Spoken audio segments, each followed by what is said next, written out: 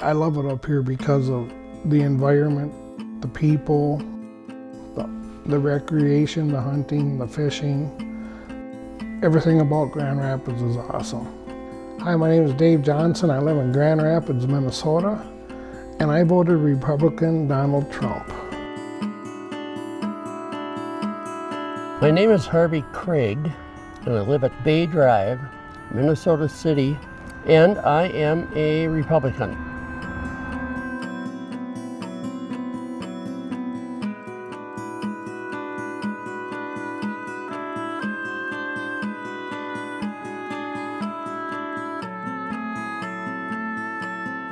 Rural communities are no different than other communities when it comes to bringing a polarizing topic.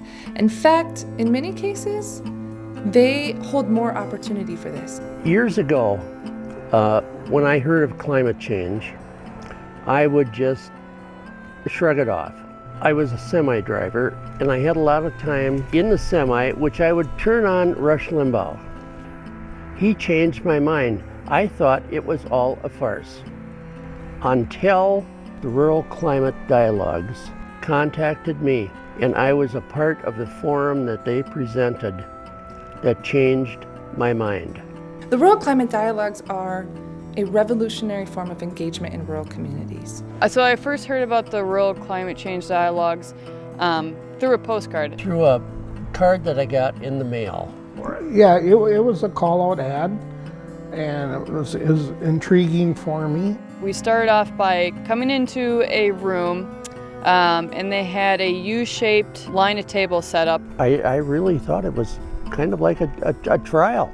So the Citizens Jury, which is the central point of engagement around the Rural Climate Dialogue model, is a 3-day intensive gathering of community citizens. So the way that they went about it was having individuals sit down and listen to presenters on certain topics. We speak about stress on livestock or stress on crops, stress on our transportation and energy systems or our public health system.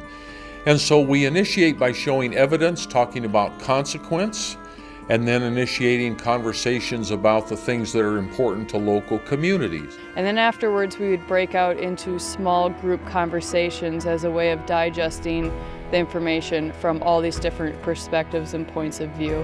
What it allows is the space for the community to arrive at their viewpoint around climate change together. I went into the climate dialogue with reservations, and I came out of there with a passion for trying to help change our environment. I knew I had to have an open mind, and I could not be what I was before I came into this. And it definitely changed my mind. This isn't really something that should be Democrat versus Republican. It should be an all-around humanity embrace. It's almost a must that people see this. People need to go through the experience that I went through. Yeah, I think climate change can impact a lot of people with their votes if once the people start to understand how serious climate change is.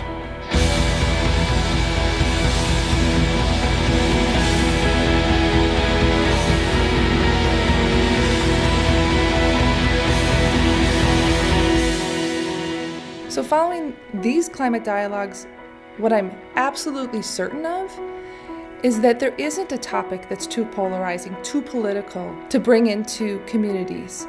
There's just insufficient forms of engagement.